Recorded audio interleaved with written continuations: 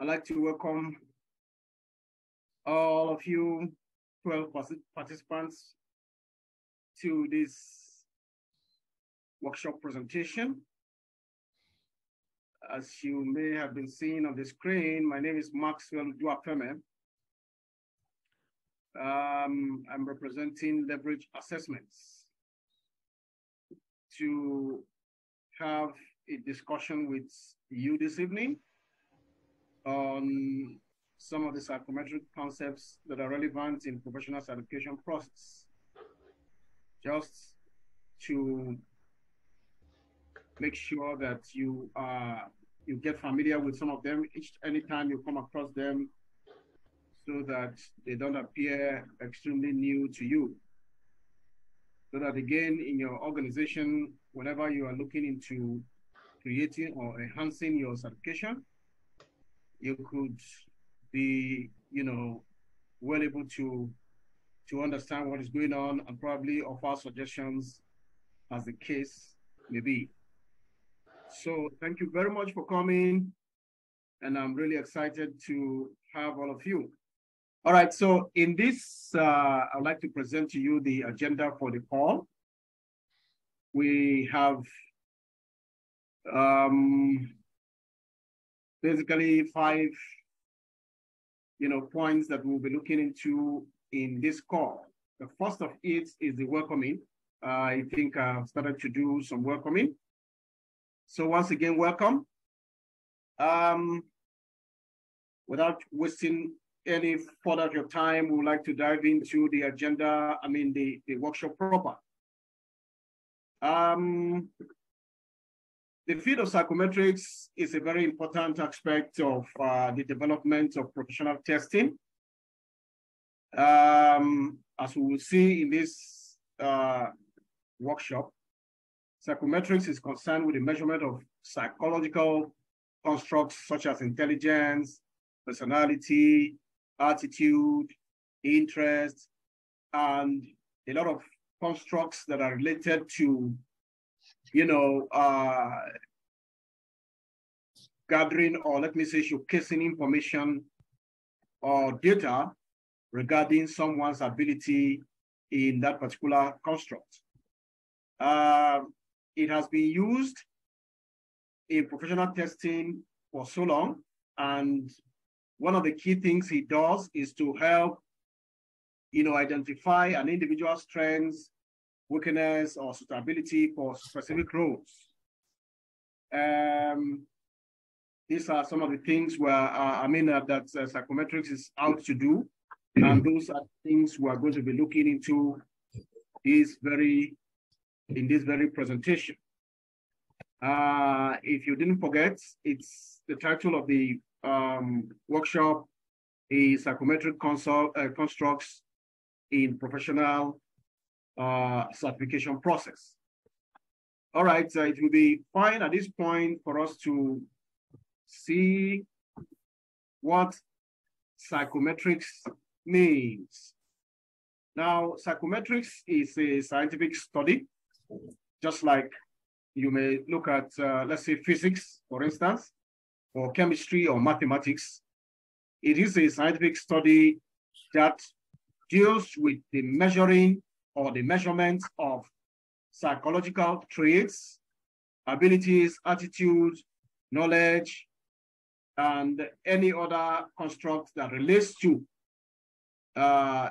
revealing what the potentials of a person or of an individual is. And then it goes ahead to use a standardized measuring instrument or measuring tool or measuring test. Now, psychometrics it involves the development and administration, scoring and interpretation of tests, and the analysis of those test results to assess the psychometric properties of that particular test. It is fine for any one of us in this call that may have had the opportunity of, let's say, teaching students or testing someone to reveal or to find out how suitable that person is for a particular activity, as beautiful as that may be, it is not all the time that the test that you have made use of, it is not all the time that test is actually qualified to be used as that, are used for, used as a test in a particular field that you have used it. In psychometrics, a test is a standardized tool that is used to measure one or more psychological constructs or abilities. And again, a psychological construct is an abstract concept or trait that cannot be directly observed. Example is intelligence, personality, emotional well-being, emotional intelligence, social intelligence, and all those constructs that we may come across in the course of, trying to develop tests or trying to interact with the human being. A psychological test, in other words, can also be called a psychometric test. Is a standardized measure that is used to assess an individual's cognitive, emotional, or behavioral functioning. These tests are designed with some objectives in mind. One of that is that it should provide an objective and a reliable information about a person's abilities, traits, or mental health status. A test should be objective. It should be reliable. And then we also, in the course of this presentation, we'll also see what the properties of a psychometrics test or a standardized test, what the properties are. So I will not waste further time. Let us also look at the concept of professional testing. Professional testing refers to the use of standardized tests and assessments to measure various psychological constructs that are related to a particular industry. That will include the intelligence of the persons or people that are expected to work in that particular environment, their aptitude, their skills. A professional test is usually conducted by professionals who have specialized trainings and expertise in the administration, scoring, and interpretation of those psychological tests. In other words, it is not sufficient for you as a professional in, let's say an aspect of medicine, let's say nursing, or let's say electrical engineering. It is not sufficient for you to have what it takes to practice as an electrical engineer, for instance. It's not sufficient for you to have all those skills, and then you do not have the skills to develop tests in electrical engineering. You will not do a good job if you do not have the training. I will encourage you. I think some other topic will have. I think maybe the one after the next one, we'll be looking at the concept of test development, just so that you will have a view or a grip of what it takes, how a test should look like, even though we're going to touch some aspects of it in this particular presentations we're having this evening. Okay, this afternoon for most of you. All right, the importance of psychometrics in professional testing. One of it is that professional testing plays a crucial role in the various fields of human endeavor. This includes education, employment, clinicals, counseling, psychology, and as many more areas of human endeavor that there are. Another importance of it is that psychometrics provides the theoretical and empirical basis for developing and evaluating tests that are reliable, valid, and fair. If you do not remember anything at all in this presentation, which I believe you are going to remember quite a lot, three key properties which have already been introduced here now of a test are: one, the test must be reliable; two, the test must be valid; three, the test must be fair. All of these concepts we will explain a little bit more when we get down to them. The next is that Psychometric principles are essential in ensuring that test scores are accurate and are meaningful, and that they have important consequences for individuals in the society. These 3 points can broadly summarize the importance of psychometrics. If you're just joining us, you're welcome. We have defined what psychometric is as a scientific study that takes a look at, the ways, if you like, and methods of developing a standardized test that are used for eliciting information from people in various industries. We have also looked at the importance of psychometrics test, or psychometrics in professional testing, which is the exact slide that is right in front of you. Okay. I already mentioned to you that every test has what we refer to as psychometrics properties. They are statistical properties that a test is supposed to reflect. This helps it to ensure that it is perceived as having, as being of the right quality and for it to be usable. So some of these psychometrics properties include standardization. A test needs to be standardized. This means that it should be administered in a consistent manner to all individuals, using the same instructions, the same procedures, and the same time limit. What that means is, for instance, I work for the National Examinations Council in Nigeria, where we conduct exams in 72 subjects for the Nigerian secondary school leaver, which you call high school leavers, in all the 72 subjects that there are. Now, for instance, if you pick a subject like mathematics, we ensure that all of the students attempt that, take the test in mathematics, number one, the same time, for instance, 10 a.m. across the country, across the length and breadth of Nigeria and some nearby African countries that take our exams, the test is administered at the same time.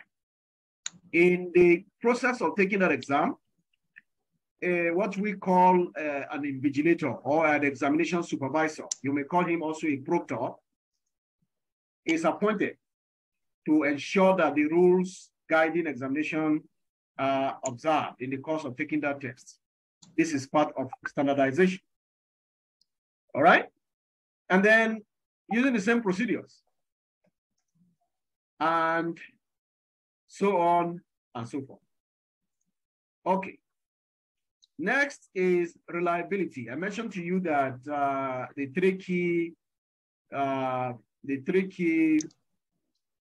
principles of, three key properties of a test.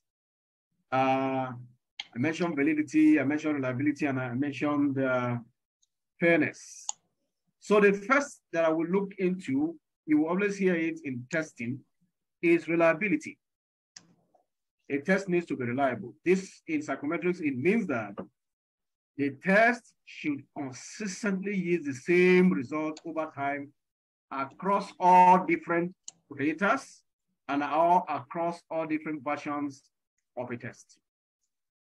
And the reliability of a test can be assessed using measures such as test retest reliability, inter-rater reliability, and internal consistency. I hope we're following so far.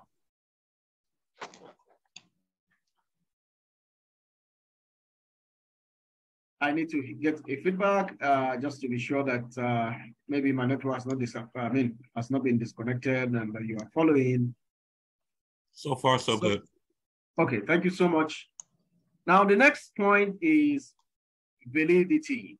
A test needs to be valid. It means that the test should measure what they are intended to measure. if you are in engineering, for instance, I have a little bit background in electrical engineering. If you pick amplifiers, for instance, and you decide to construct a test, or let me say an item, you will soon also hear or know what an item is. An item or a test in general that is designed to test students in electrical engineering should not be seen to be testing students in psychology or in medicine. So questions relating to areas and subjects that are not related to electronics or electrical engineering in general should not be used. This is what validity is talking about. And there are a lot of types, if you like, or forms of validity. You have content validity, criterion-related validity, construct validity. At the end of this presentation, we have resource materials that will be made available to you. You could also dig a little bit deeper. The next is norms. A test is expected to be normed, meaning that it should have reference group against which an individual score is compared. It simply means that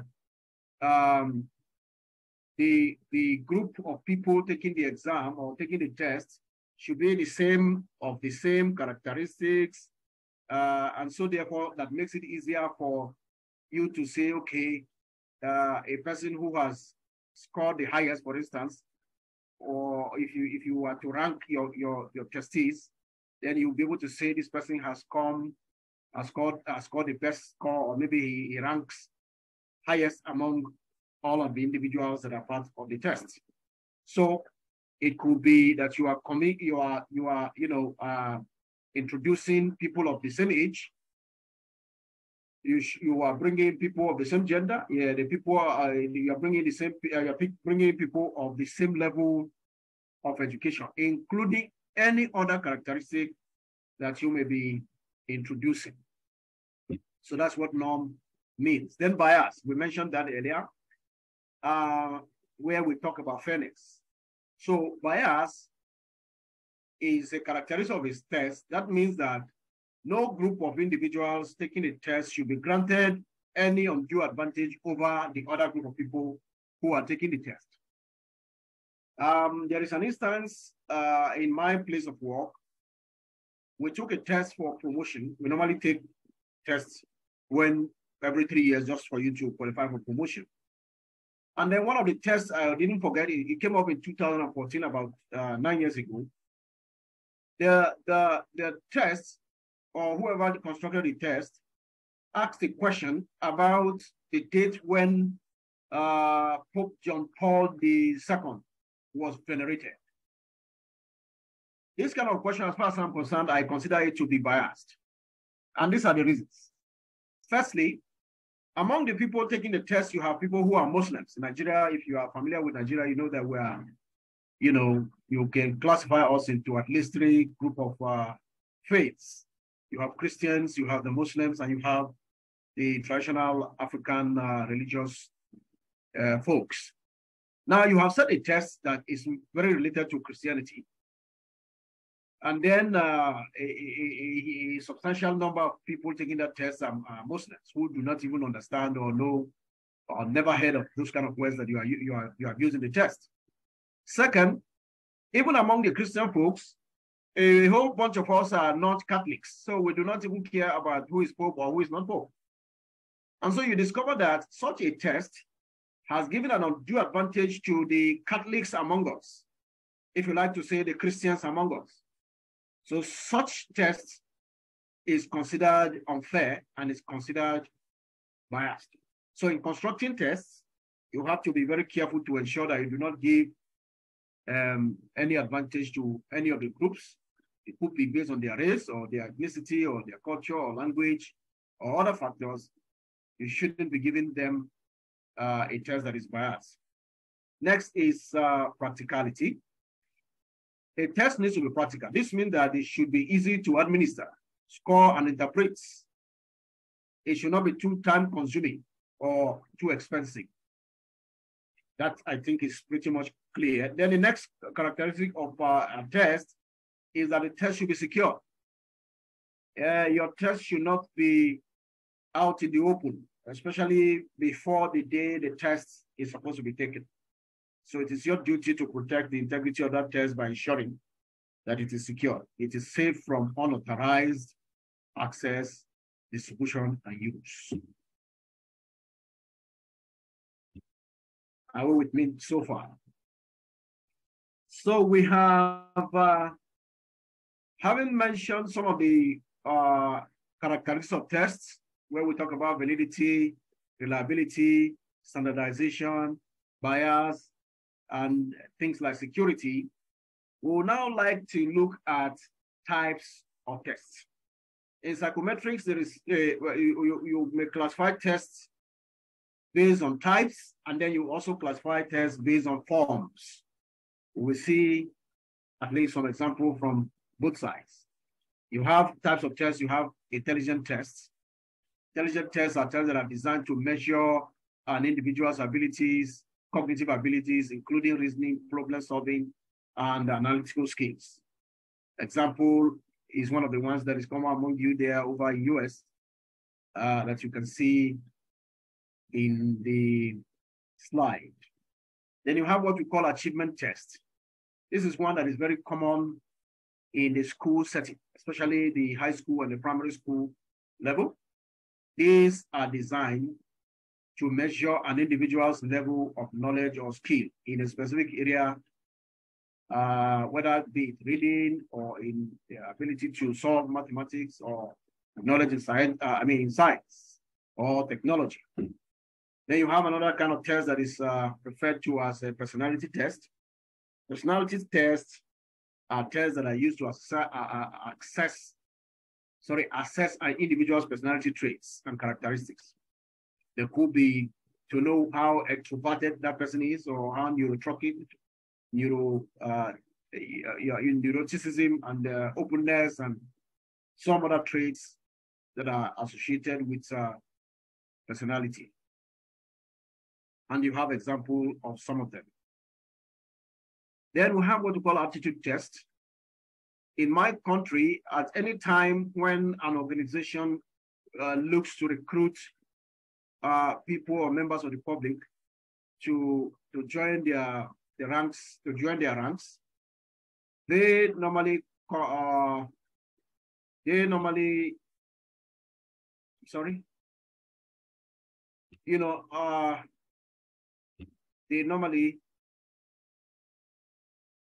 excuse me a second, something went wrong. Okay, so they normally conduct what they call aptitude tests. These tests are designed to measure an individual's potential for success in a particular area. Universities also do that.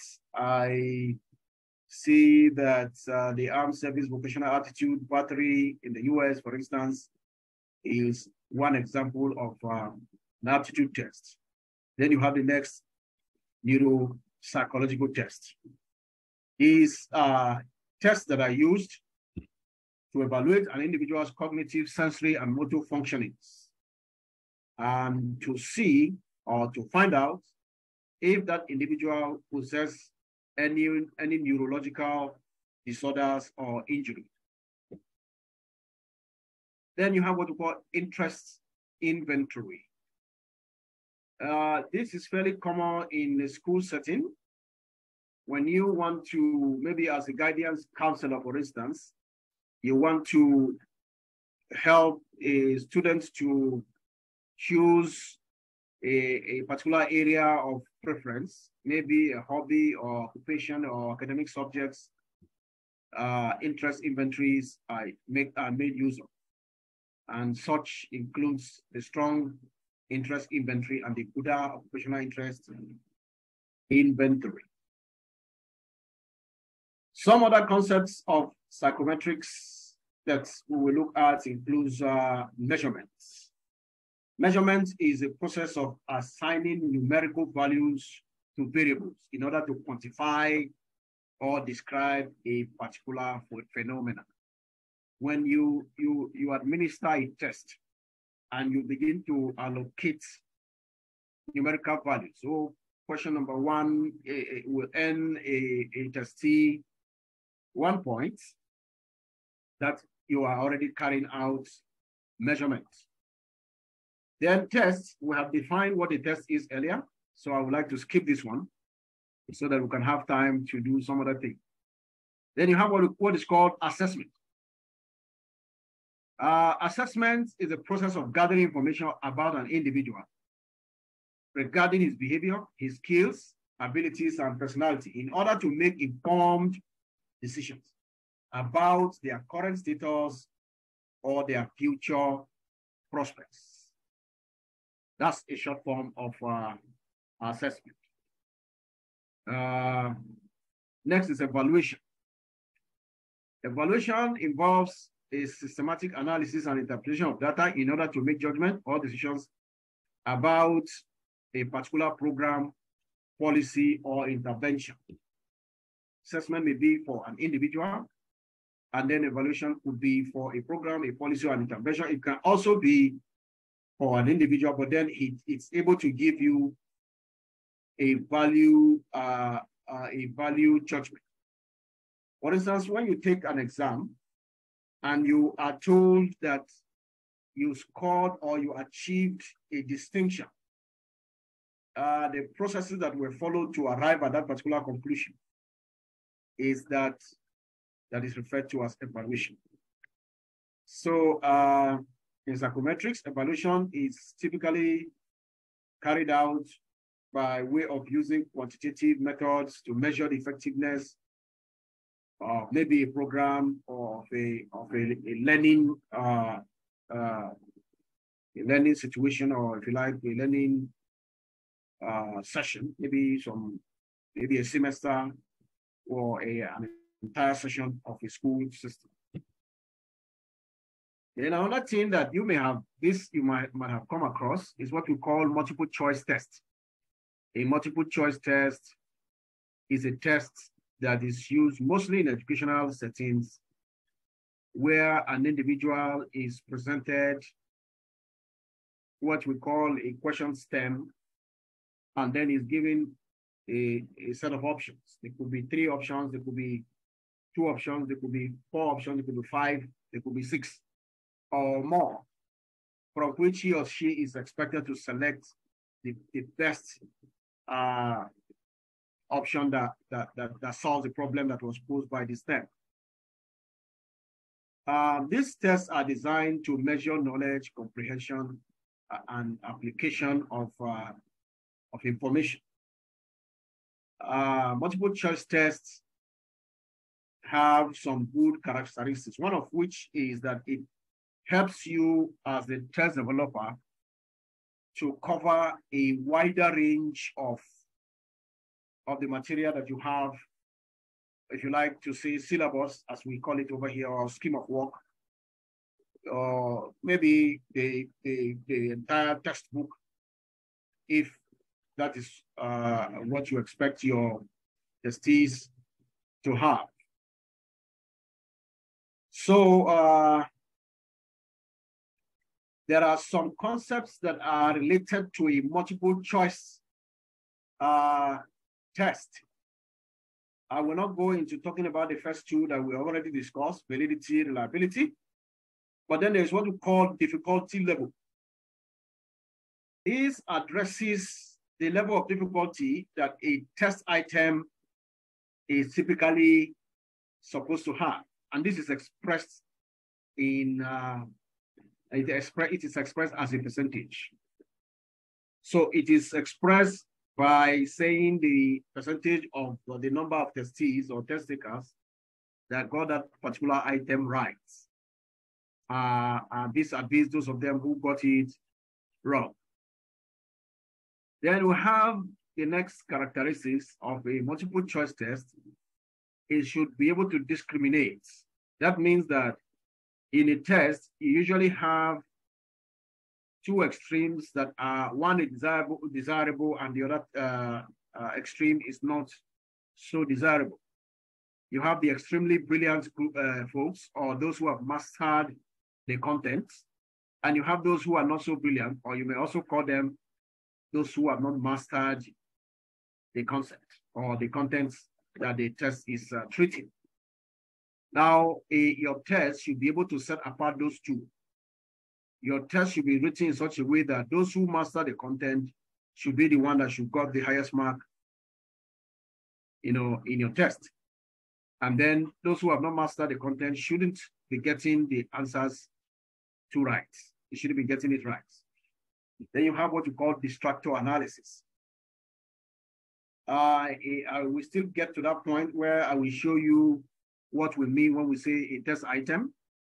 But one of its characteristics is that it has what we call distractor analysis. You have an item could be divided into two parts, where you have the stems and then where you have the alternatives, or simply the options. Okay, so in the options, you have the right response, which is referred to as the key. Either you call it the correct option of right response or the key. And then you have the other ones that are not the correct option, which if selected will earn a testee 0 points.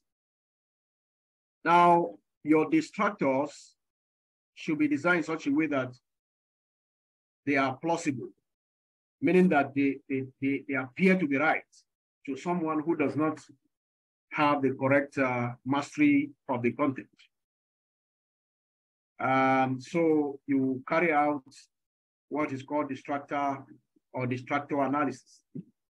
That's a concept also that is, you can come across in psychometrics.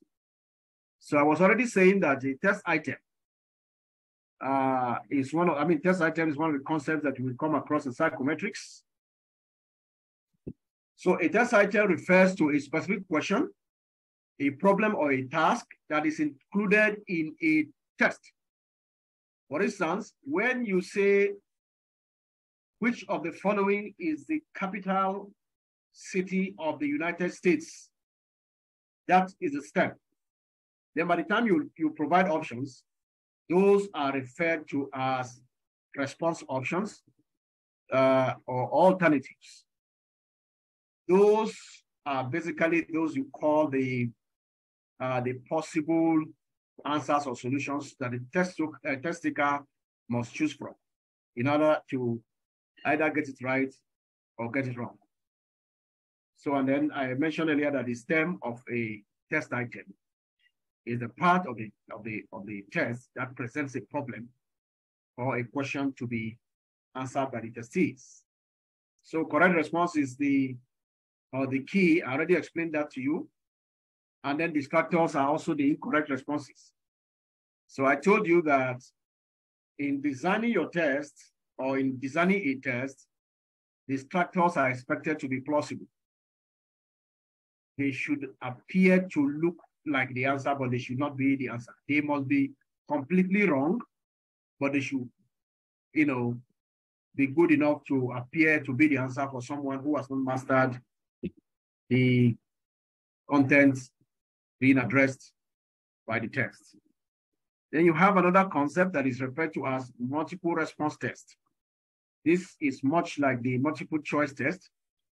It provides a set of questions or a set of statements, but the difference between it and the multiple choice test is that it allows the test taker to select multiple answers among the many options that are provided. Performance tests, these are tests that are designed to measure an individual's ability to perform a specific task or sets of tasks. This is quite very common in engineering, in medicine, and some other, maybe in computer engineering and software development and all of that. In order to be able to say that someone has mastered a set of contents or a set of skills, you need to subject them to what we refer to as performance tests. You simply create a real-life situation for them to solve, and then you observe and award their scores or their marks. Interviews, we're quite familiar with interviews. Self-report measures. These are measures that are used for someone to go ahead and measure his own thoughts, his feelings, and his own behaviors. Then we have matching tests. These are tests that the testees match. It's very common among the children in the lower school system, where maybe two diagrams, or maybe a diagram is presented and the name of the diagrams, is also presented on the other side. And then the students are expected to match the correct I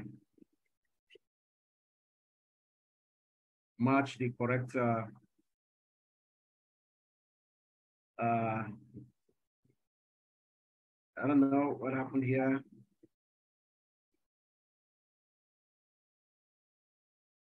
Okay, so we will want to pause here just because we do not have too much of time.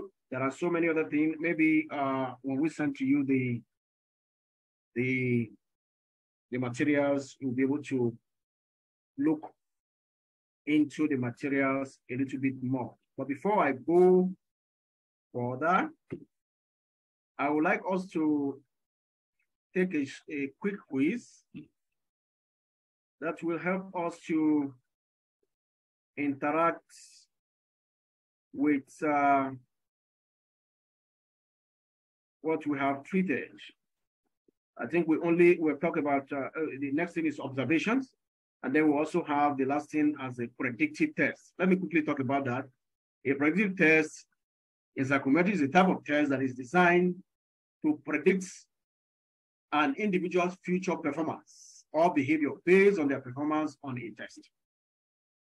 The entrance exam, for instance, that people take when they are about to be offered a place at the university, sometimes can be used, it can be referred to as a predictive test, in the sense that the university wants to use that exams to select the people they are, according to the result of the test, confident of as those who would, perform well or do well in the exam, or that will be able to cope with the learning situation in the university classroom.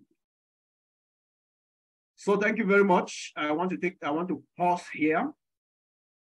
Do we have any questions so far? Action for an example of an predictive test. Predictive test. Yeah, from the definition, okay. Is it the one that raised his hand? Nadim. All right, let me quickly go on this. A predictive test, as we said, is a type of test that is designed to predict the outcome of an individual's performance, for instance, based on their performance in this test. That is, I'm quite familiar with my school system. There is a generally taken test by prospective university students in my country. The intention for coming up with such a test is to ensure that it is only those who can cope with the university environment and the academic activities in the university that should be offered admission. So such a test is an example of a predictive test.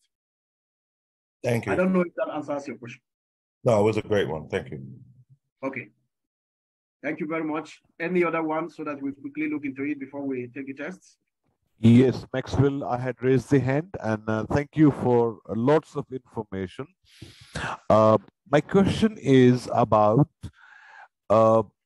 can we possibly develop these test instruments to measure the success of a person who has been nominated for a training program? I.e., what I'm trying to say, we want to guess how did a person respond to various tests before attending our training program, and what kind of change the new knowledge and information brings to the person's behavior? I think if I got a question right, the short response to your question is that yes, you can come up with a test that absolutely takes care of all of the points that you have raised in your question, just to be sure that that person possesses the right attitudes and qualities that will help him succeed in that particular, should I say, a program or a learning activity or a field of practice or industry. So yes, you can design a test to reveal to you whether or not such a person can do well in that particular field of human endeavor. Thank you.